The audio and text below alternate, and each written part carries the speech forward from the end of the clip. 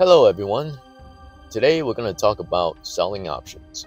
Some of the most profitable and productive trading is accomplished through selling options for income.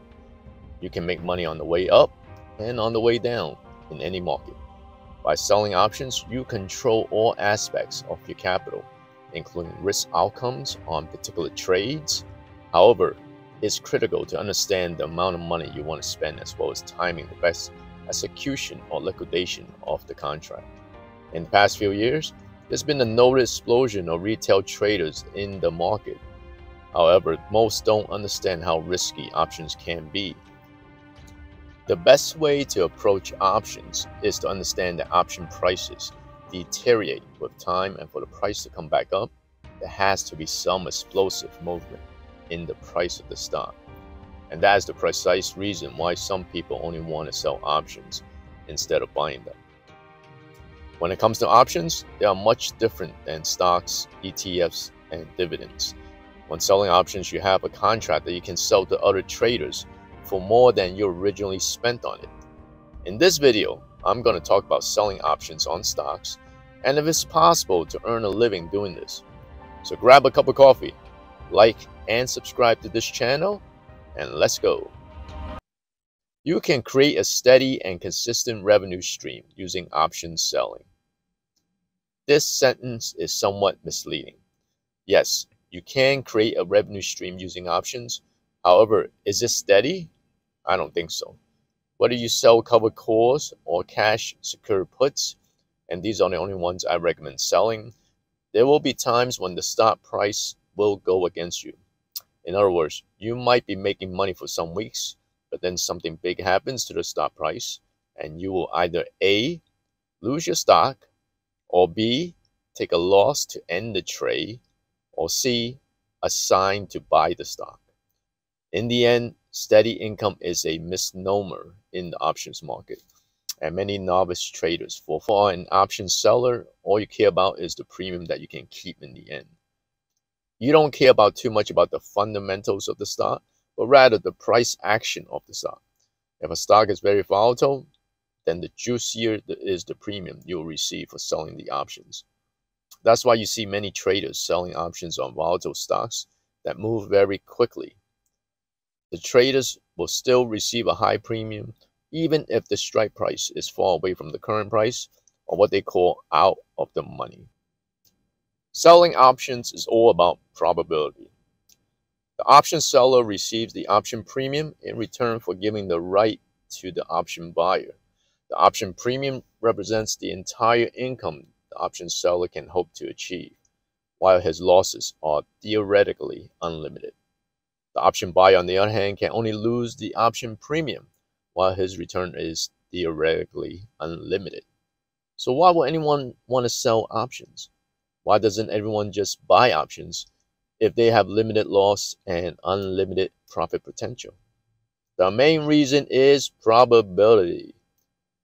Remember that option prices deteriorate with time, and if you are a buyer of options, you will have to compete with time and price before the end of expiration.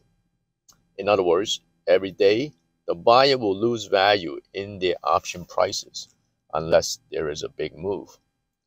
Just like a casino, the seller of the option or casino house has the upper hand.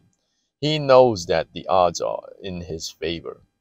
Some studies suggest between 75% to 80% of options held to expiration expire worthlessly.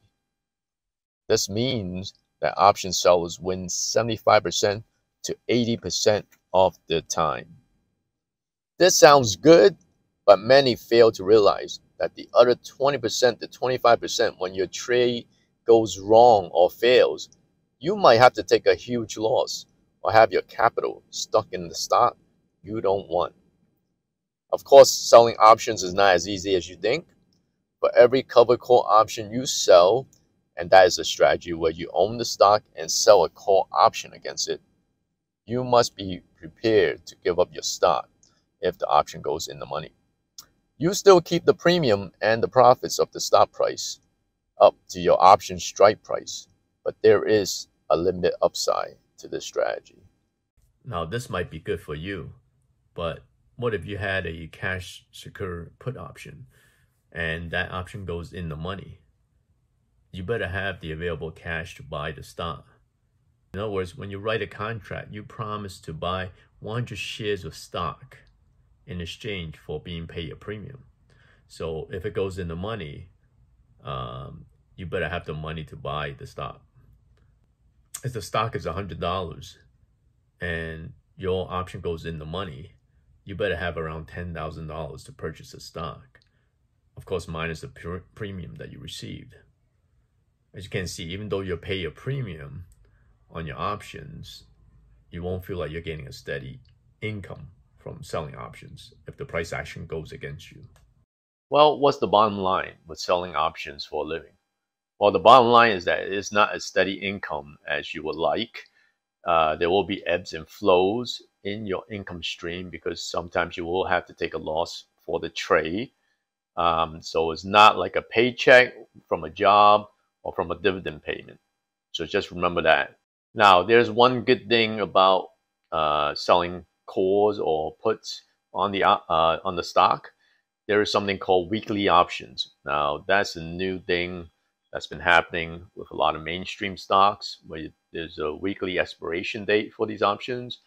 And at least with the weeklies, you will get a faster deterioration of these call or put options, which means you get more premium and you have maybe a slightly more chance of success with these weekly options. But remember, there is still a real risk of you losing money whether you sold calls or puts on these weeklies. Now, if you sold cash secured puts, you would have been selling the stock if it went into the money. Now, imagine you were doing the strategy from the beginning of 2022, and you know how bad the market has gotten since the beginning of 2022. Stocks has been going down, and some has been going down as low as 80% of their value of the previous. So even if you were selling calls against this position, you will not be able to sell enough calls to make up for the loss. Don't believe the so-called gurus that preaches you can replace your income with selling options. It's not as easy as you think, and it's definitely harder than selling their courses to you.